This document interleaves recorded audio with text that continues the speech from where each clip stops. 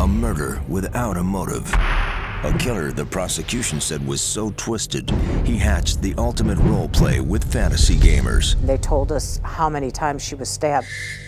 I knew immediately. 55 stab wounds, the knife left in her neck. And they said, we think it's her husband. Mr. Faria. Just like that, everything came together. Yeah, you kill your wife?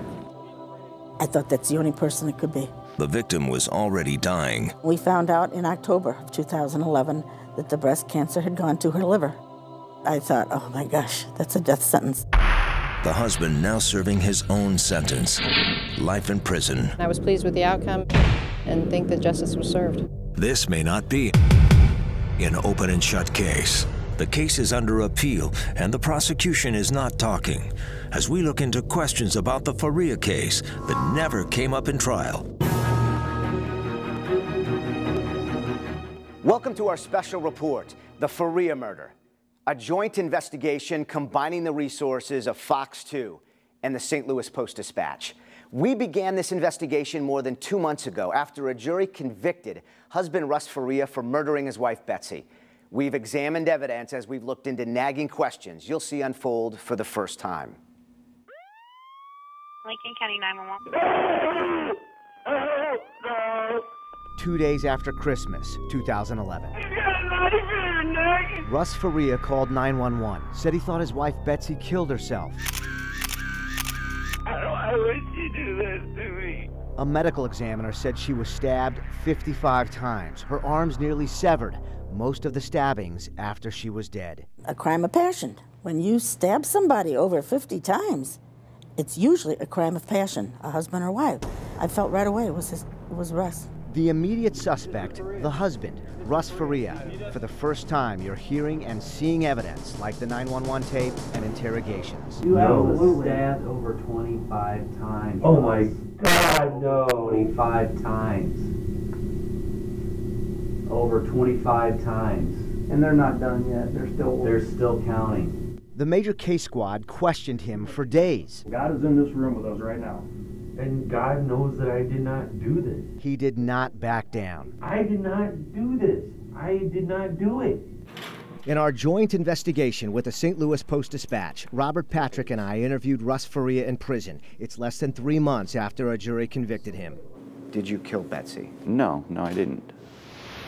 You know, I loved her. I would never and could never do anything like that to anybody, let alone somebody that I love. Evidence techs did not find a drop of blood on him. Police did find these bloody slippers in a closet and a light switch that appeared to be flipped with something bloody. How do you explain bloody slippers? Well, judging by the way that they looked, you know, it appeared to me that they looked like they were dipped. Only those slippers and no bloody footprints. I hadn't even been wearing my slippers. And then I'm told that they were in my closet, which I never put them in my closet. Defense attorney Joel Schwartz added they found no evidence of cleanup. They took the pipes to look for blood. There was no evidence of a shower that night. There was no evidence of blood anywhere in the shower or in the drain pipes. In trial, the state focused on Faria's demeanor. Lincoln County prosecutor Leah Askey told jurors he never needed a Kleenex. We also asked Faria why he appeared emotionless during our prison interview. Well, I've put a lot of things behind me. I've made peace with a lot of things. I've shed a lot of tears. When she was diagnosed, both times with cancer,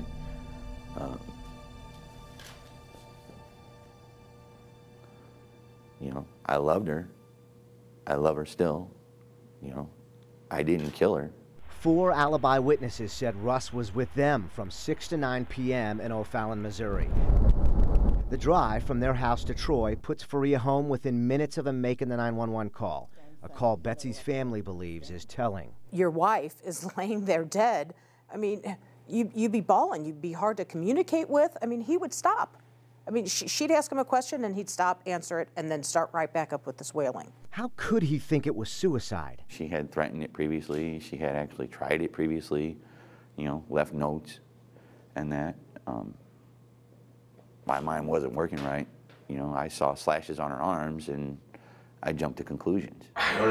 He said he knew police would focus on him. He's the husband. But even sitting in prison after a jury convicted him and a judge sentenced him to life, he says he would not change how he handled it. Schwartz said Faria would not take time served on a misdemeanor. Really? Yeah, he didn't kill his wife.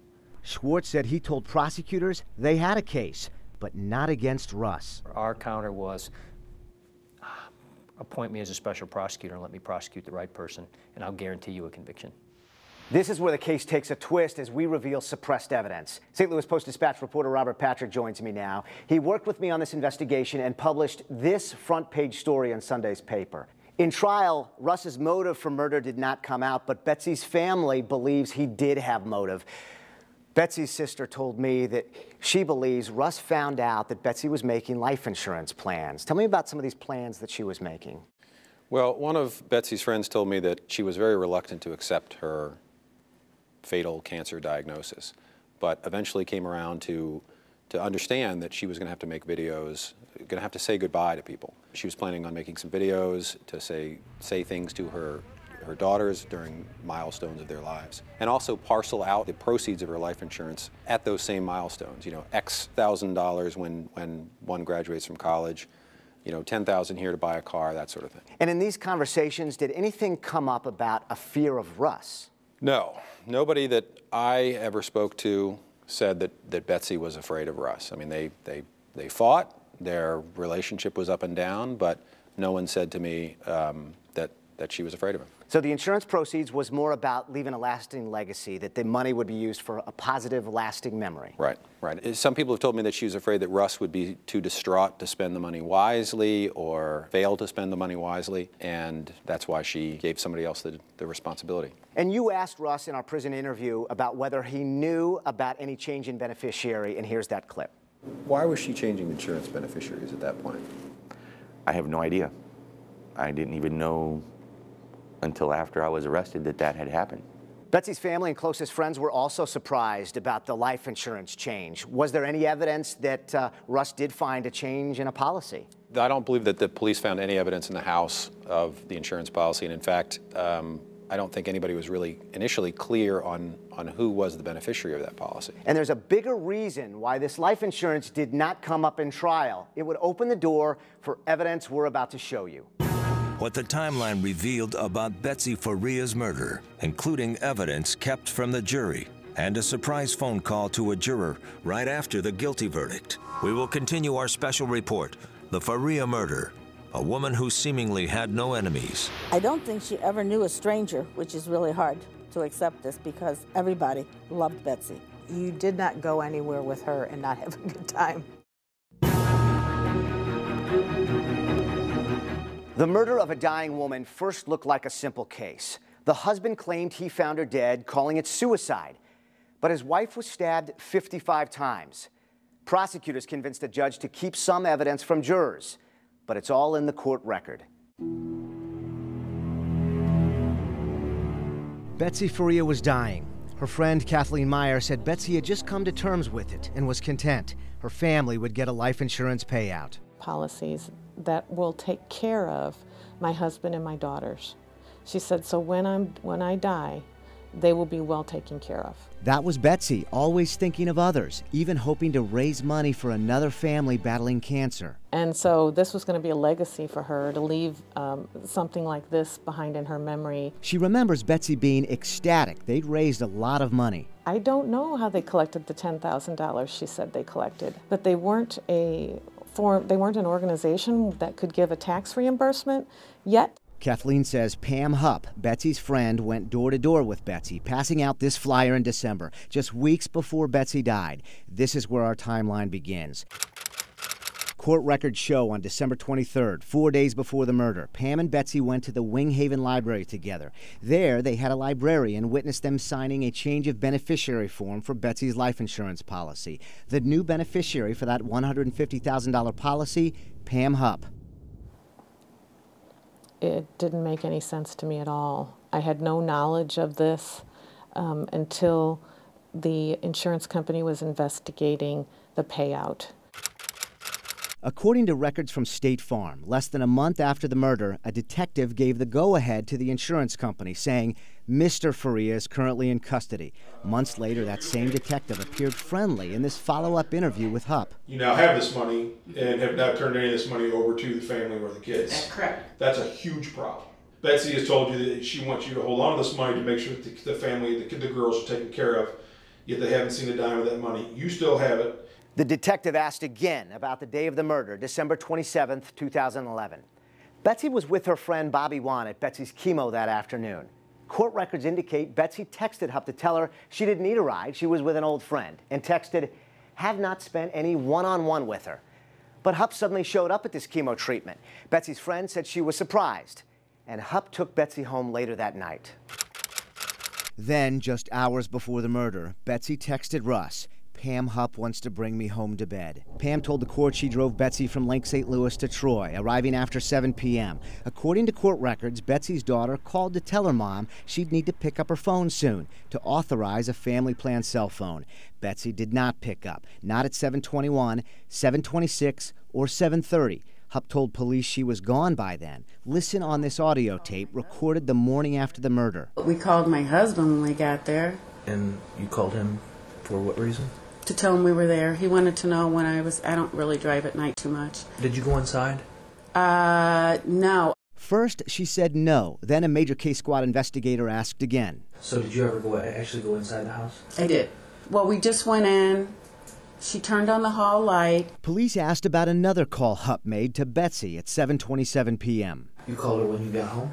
I'm trying to think which one I called. I called Betsy to tell her I was home. Home is O'Fallon, Missouri. Cell phone records show that 727 call pinged north of Troy in this area of the Faria home.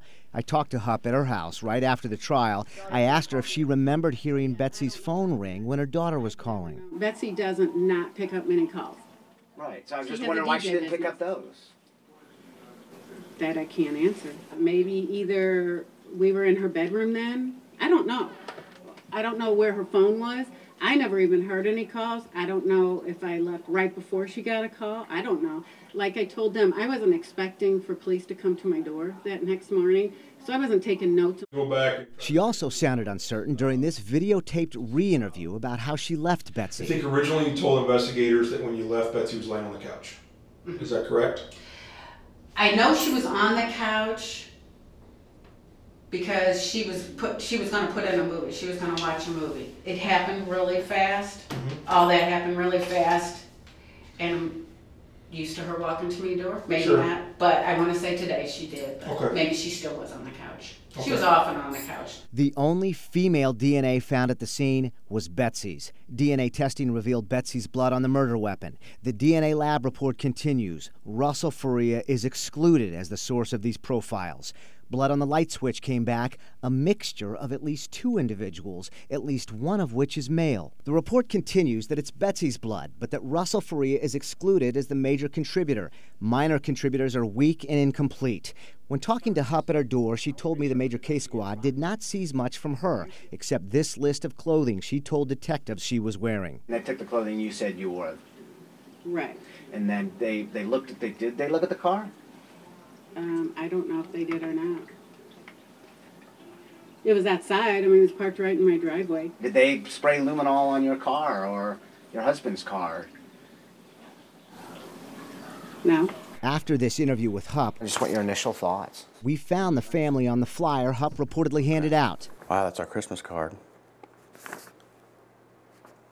Whew, that's really, it's kind of scary. James Murphy is the man in that flyer, seeing for the first time his Christmas card, photocopied, he says, without his permission. I have no idea where she came up with some of this stuff. We found Murphy while following a lead apparently overlooked by investigators. To me, in my world, $150,000 is not that much. Court records show that Hupp claimed she did not need money and even once gave $50 grand to a family battling cancer. This interview may be the first time anyone's followed up. It never got back to you. Nobody ever said, hey, what's... I'm really surprised that that we haven't been. I mean, it's doing something like this. It's taking a big chance, I would think, that somebody didn't contact us. He says the story is not true. And this line, Laura's last Christmas. She still had time. She still had time. She was sick, but no, I have no idea why she would say this is Laura's last Christmas. So if you had seen that at the time, that would hurt. It would. It really would. She had 2 Christmases. His wife died a year and a half later. James Murphy said Hupp regularly took his wife out while she underwent chemo, but never said anything about a fundraiser, and he never saw a dime. To make a case against Russ Faria, prosecutors made surprising new allegations in closing statements. They convinced a jury this was an evil plan, plotted by 5 people playing a fantasy role-play game. You'll hear from all 4 of the fantasy game players who are now challenging prosecutors and police. Come and get them if prosecutors really believe they're not telling the truth about the night of the murder. We're not going to let our friend go away up the river for something he didn't do, not without yelling and screaming about it. A Lincoln County jury convicted Russ Faria for stabbing his wife 55 times and leaving a steak knife buried in her neck. The reason? Prosecutors say it was the ultimate role play drawn up years earlier by a group of gamers. Every one of those gamers have now come forward challenging prosecutors. Set an innocent man free or come after them.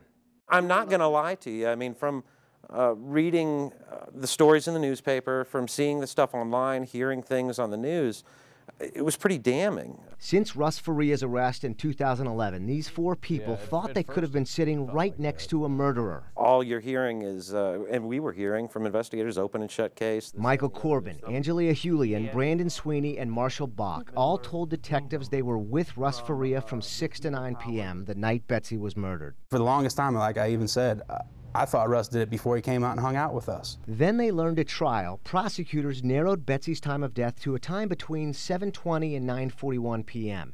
Even convict Russ Faria's attorney says he did not know prosecutors would suddenly accuse cooperating witnesses. The state alleged that 4 innocent people conspired in murder. If these people aren't innocent, then why aren't they charged? Bigger question is, why won't the state go on record and say that to you? Because there's nothing to support it. Just like there's nothing to support that Russell Faria had anything to do with this. In closing arguments at trial, Lincoln County prosecutor Leah Askey called Betsy's murder the ultimate role play. Askey told jurors Russ Faria brought a murder plot to his friends. She said they all set up the alibi, using Brandon Sweeney to play a key role. Askey suggested Sweeney kept Russ's cell phone so that it would ping in O'Fallon at 8:57 p.m. She said Sweeney then drove through the Arby's to get this receipt stamped 909 so that Russ could kill his wife 30 minutes away.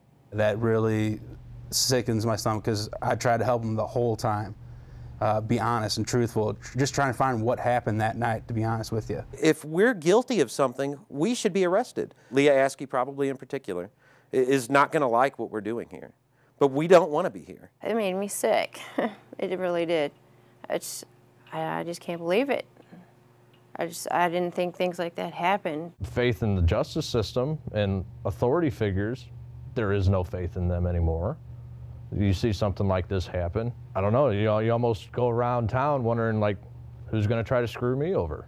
It almost makes you second guess working with authorities. I don't want to be having to talk to you as nice as a guy as you are, Chris. But Leah Askey put us here by saying that our friend committed a crime that he could not possibly have committed. I mean, he was within 8 foot of us that night. There is no way he committed this crime. Police report finding no blood on Russ Faria. A crime lab report shows DNA testing revealed Betsy's blood on the murder weapon. The DNA lab report continues. Russell Faria is excluded as the source of these profiles. I made repeated attempts to get answers from Prosecutor Askey, even writing the Attorney General's office, which assisted in convicting Russ Faria. Askey finally responded with this email. I cannot comment on anything regarding this case until all of the defendant's appeals have been exhausted. I have stated this every way possible on numerous occasions. I appreciate your zeal. However, this will serve as my answer to all such questions and future inquiries. This is just the beginning of our co-investigation with the St. Louis Post-Dispatch. Robert, tell me about this phone call a juror received right after the verdict. Well, one of the jurors was on his way home from the trial, and he got a call from a friend of his who said, "Let me tell you, that guy's innocent." Who was this, and what was that about? She's an employee in the courthouse. She sat through part of the trial, and as he described it to me, she saw what the jurors weren't allowed to see. And what was he thinking when he heard this from this woman? I think it kind of blew him away, and I think he's been thinking about it a lot. It's brought up some issues that he has with the justice system. He's sort of hoping that they got the right guy, but he's also glad that there's an appeal, and he's glad that somebody's looking into it. Tell me about the first vote coming out of closing statements. Yeah, as soon as the jurors went back, they voted, and it was 6-6. And what changed that? About 4 hours of talking. You know, they did discuss another suspect, somebody that it was clear to jurors that that Russ's lawyer was pointing at somebody else. They discussed that person, and one of the jurors told me that he essentially talked them out of it. What was it that made them feel good about their final decision? Well, the 3 jurors that I was able to reach and talk to all didn't believe his alibi. They also mentioned the fact that 55 stab wounds indicates rage. I said, there's rage there. A lot of the jurors couldn't get past the bloody slippers, and they couldn't get past what police said was some indication that there was a trail of blood leading to a kitchen drawer. What did one of the jurors say about an appeal and how that weighed in on their decision? Well, one of the jurors said that they knew there was going to be an appeal, and that eased their minds somewhat in coming to a final decision that essentially it would be reviewed. So what happens next? Who will play the key role in fighting the appeal as our Fox 2 St. Louis Post-Dispatch investigation continues? I know that I'm innocent. Mr. Schwartz has told me, you know, he knows in his mind and in his heart that I'm innocent. Russ Faria's attorney filed an appeal. We asked the Attorney General's office to comment because an assistant AG helped in prosecution. The office declined to comment and will handle the appeal. Thanks for joining us on our Fox 2 St. Louis Post-Dispatch joint investigation. Keep the conversation going on Twitter using the hashtag Faria Murder, and count on us for new developments.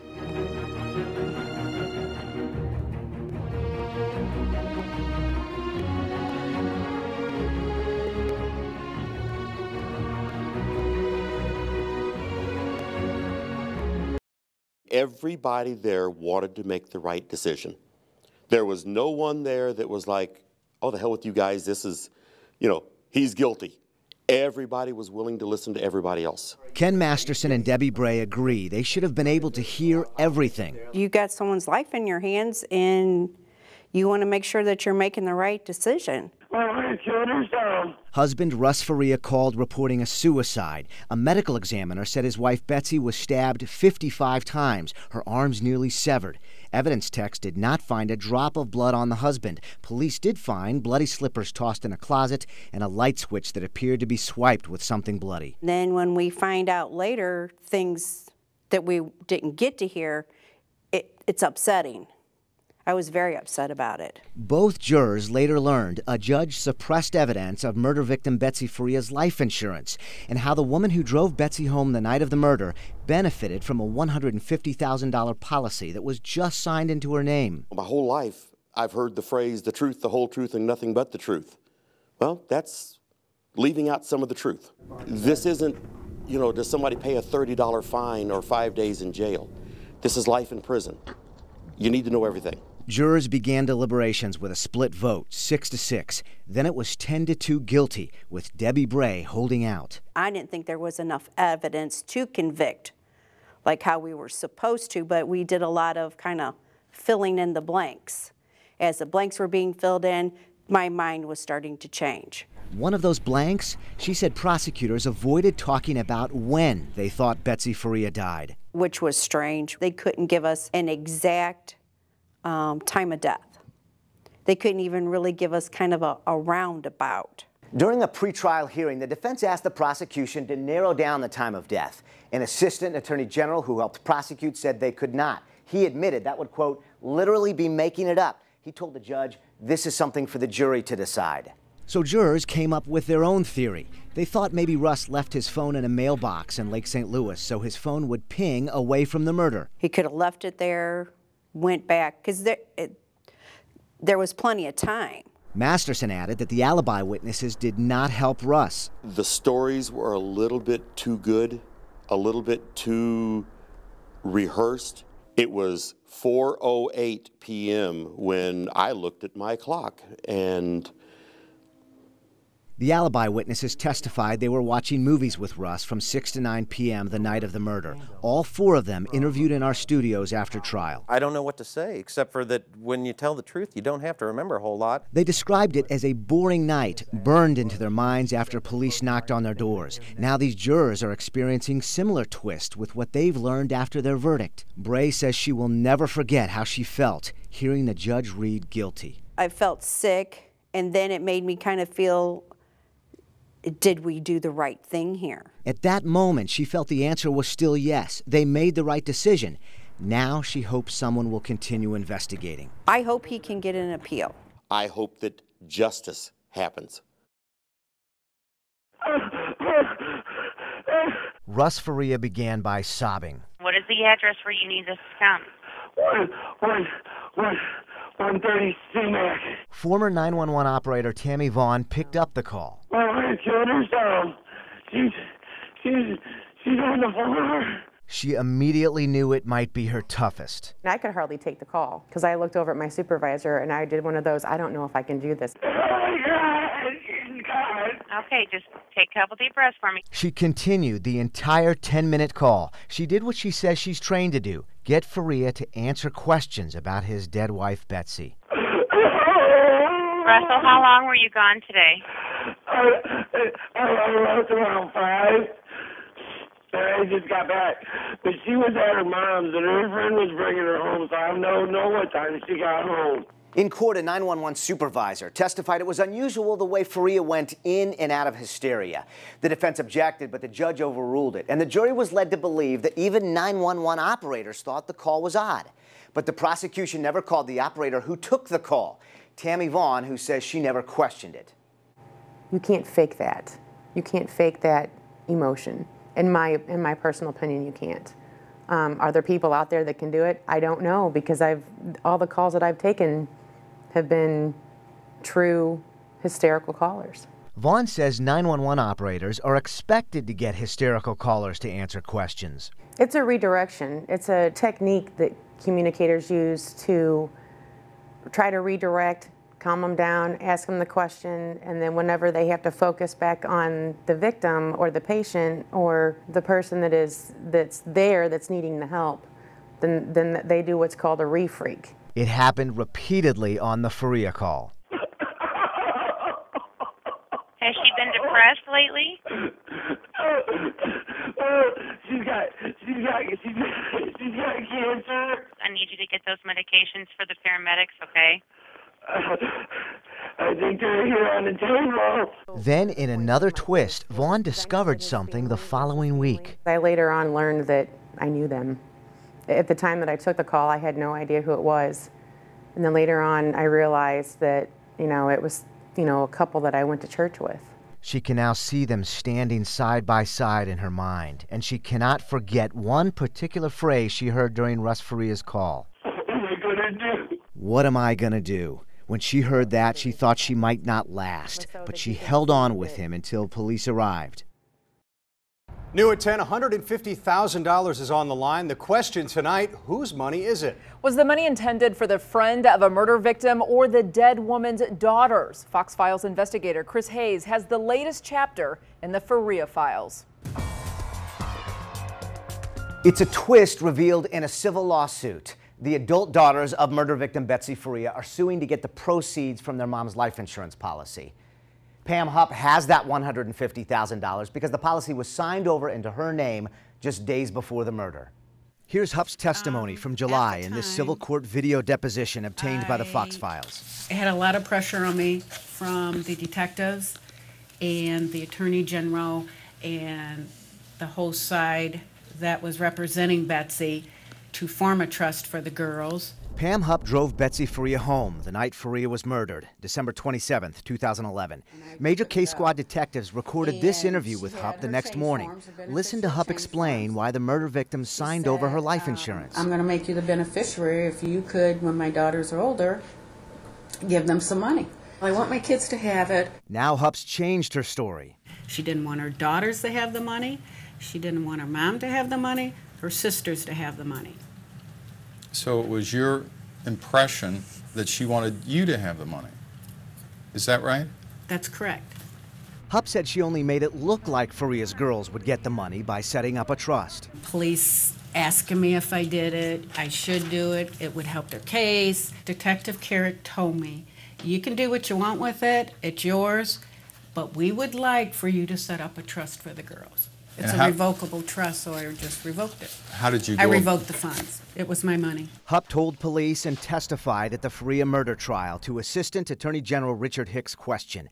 Betsy's purpose was to try to assure that the money got to the girls? Hupp testified that's correct. She described putting $100 grand in a trust for the girls and the remaining $50,000, Hupp testified, my other girlfriend died of breast cancer and she has a 12-year-old daughter that I'm trying to help. The assistant AG asked, are you using the money for that? Hupp testified, yes. Now listen to Hupp's story today. Did you tell anyone, Mrs. Hupp, that you gave $50,000 of these insurance proceeds to a family who had a family member suffering from cancer? No.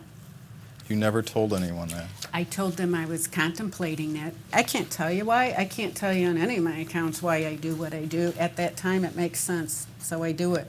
7 months after the murder, Hupp told the chief detective she did not need Betsy's money. My mom's worth $500,000 that I get when she dies. Her mom died 3 months later. Hupp now disputes that she got $500,000. It wasn't $500,000? No. No, I'm sorry. No. Get out of my way, man. That's the voice of Pam's husband, Mark Hupp. We're outside a civil court hearing where Betsy Faria's daughters are suing to get their mom's life insurance proceeds. A judge froze the Hupps' bank accounts during the proceedings. Off camera, Pam Hupp told me it's not fair, and her husband's countersuing the daughters because of it. I have every right to be here. So do I. Hupp also told me she cannot access money she gets for her disability, $800 a month for her neck, back, and legs. Here outside of court, she did not talk. She ran and ran. Attorneys did not respond to requests for comment, and the civil attorneys David Bush and Chris Roberts, also who are suing Hupp, also did not comment. In fact, that was their videotape, but they are not the source of that tape. So where does the civil case stand now? Right now, they're waiting on a trial date. It was supposed to go to trial last month, and Hupp asked for a new judge. She's going to get it. We're just waiting on a new date. All right. Well, keep us informed, Chris. Thanks so much. Pam Hupp was the beneficiary of a $150,000 life insurance policy paid out after the stabbing death of Betsy Faria. A Lincoln County judge did not allow a jury to hear about Hupp's financial windfall or the fact that Faria's life insurance policy was signed over into Hupp's name just days before the murder. A jury then convicted Faria's husband, Russ. In the court record, Hupp first claimed she was made beneficiary to help Betsy's daughter. Now Hupp is changing her story, saying in this newly filed temporary restraining order, the money belongs to her. Now another judge is stepping in. A St. Charles County judge just granted this temporary restraining order against Pam Hupp or anyone acting on her behalf. They're prohibited from removing funds from their bank accounts or selling their O'Fallon, Missouri home. Here's a timeline that explains why. The morning after Betsy Faria was murdered, Major Case Squad investigators interviewed Pam Hupp. Hupp drove Faria home that night of the murder, December 27, 2011. In a recorded interview, she explained to police why the victim had changed her life insurance policy. She goes, would you be my beneficiary on my life policies and make sure my kids get when they need it? I said, okay. All right. Months later, the chief detective working Betsy Faria's murder warned Hupp. The insurance policy. Insurance policy. Huge in this case, obviously. The biggest doubt that they're going to try to create is that you, a week prior to her murder, wind up in being the benefactor of $150,000 in cash. Mm-hmm. What you originally tell investigators is that she wanted you to do this to try to take care of, make sure the kids are taken care of because they're afraid she's afraid Russ and the kids will blow through it. However, you now have this money and have not turned any of this money over to the family or the kids. That's correct. That's a huge problem. Faria's kids, Mariah and Leah Day, are still trying to get that money. They hired lawyers who document Hupp spending thousands, including $180,000 in cash to buy Hupp's current O'Fallon home. Civil court filings reveal Hupp did set up a trust last November 13th, just 3 days before Russ Faria's trial for murder. According to court records, Hupp said she set up the trust, quote, because I felt I was pressured to fill that account with that money from the prosecuting side. Court documents then reveal Hupp removed $99,700 from that trust on December 10, 2013, just weeks after a jury convicted Russ Faria of murder. Meanwhile, Hupp told Fox 2 the following week that the girls' money was still in that trust. As far as like the insurance money and stuff like that, that's in a trust, and they know it for the girls. The daughter's attorneys appear to be getting a much different story from Hupp. In a deposition last month, they asked her, did Faria mention to you that she wanted the money to be used for her daughters? Hupp responded, absolutely not. She went on to say, it was my money. The daughter's attorneys David Bush and Christopher Roberts had no comment about the restraining order, a document that also addresses an additional $50,000 from Betsy Faria's life insurance. On the stand during the Faria trial, Pam Hupp testified she gave the $50,000 to a friend with cancer. She's now telling Betsy Faria's daughters she did not give the cancer victim that money, that she was only thinking about it. For the Fox Files, I'm Chris Hayes. Well, new at 10 is the wrong man behind bars for murder. The attorney for Russ Faria says he's about to file an appeal. Our recent Fox Files exclusive showed a key witness changing her story. Now only Fox Files investigator Chris Hayes reveals what it might mean. Every day that this man spends in jail is a travesty of justice. He's an innocent man confined in prison right now. Joel Schwartz is the defense attorney for Russ Faria. A Lincoln County jury sentenced Faria to life in prison for the stabbing death of his wife, Betsy. The jury didn't get the opportunity to view what the public has now seen, and I can't imagine, given the fact that this man had 4 alibi witnesses, in addition to 3 alibi videotapes, 2 alibi receipts, and his cell phone all confirmed he was 45 minutes away at the time of death, that anyone could possibly imagine he did it. Now we're hearing more about the changing stories from Betsy Faria's friend, Pam Hupp, the designated beneficiary of Betsy's $150,000 life insurance policy. That policy was signed over to Hupp days before the murder. Detectives asked Hupp about it. Listen to what she said Betsy told her was the reason. I want my kids to have it. Daughters Leah and Mariah never got the money, so they're suing. And now Hupp says it was my money. Hupp drove Betsy Faria home the night she was killed. Lincoln County Judge Chris Kunze-Minnemeyer barred a jury from hearing about the money. The judge ruled it was not relevant. Before the trial, police told Hupp why it was a problem for their case against Russ. You now have this money and have not turned any of this money over to the family or the kids. That's correct. That's a huge problem. Betsy has told you that she wants you to hold on to this money to make sure that the family, the girls are taken care of, yet they haven't seen a dime of that money. You still have it. Just before trial, Hupp said she put 2/3 of the money into a trust for the girls, after pressure from the prosecutor and the Missouri Attorney General's office. The pressure was to make the case look better against Russ, frankly, because there was no evidence against him. Hupp told police and testified at the Faria murder trial to Assistant Attorney General Richard Hicks' question. Betsy's purpose was to try to assure that the money got to the girls? Hupp testified that's correct. She described putting $100,000 in a trust for the girls and the remaining $50,000, Hupp testified, my other girlfriend died of breast cancer and she has a 12-year-old daughter that I'm trying to help. The assistant AG asked, are you using the money for that? Hupp testified, yes. Now listen to Hupp's story today. Did you tell anyone, Mrs. Hupp, that you gave $50,000 of these insurance proceeds to a family who had a family member suffering from cancer? No. You never told anyone that? I told them I was contemplating it. The inconsistencies do not surprise Attorney Schwartz, who says he's hoping a new jury will finally hear it. The appeal is virtually done, and we should be filing it within the next couple of weeks. He says he does not believe the prosecutor will look into Hupp's changing story. It's clearly out there, and if the prosecutor hasn't been following this, she's covering her ears and closing her eyes. It's there, and if she chooses to do so, she can, and frankly, she should. Lincoln County Prosecutor Leah Askey emailed this short response. According to state statute, I haven't seen any evidence of perjury as it pertains to my case. Please let me know if you have specific examples that I might have missed. Askey says she not only believes in her case, but says the right man is behind bars. She told me that history will show she was on the right side. Chris, when might we hear an answer about the appeal and any response from the Attorney General's office? Anytime. It's hard to say, but probably next year before we hear, and I've kept the Attorney General's office up to date and heard absolutely nothing. All right. Chris, thanks so much.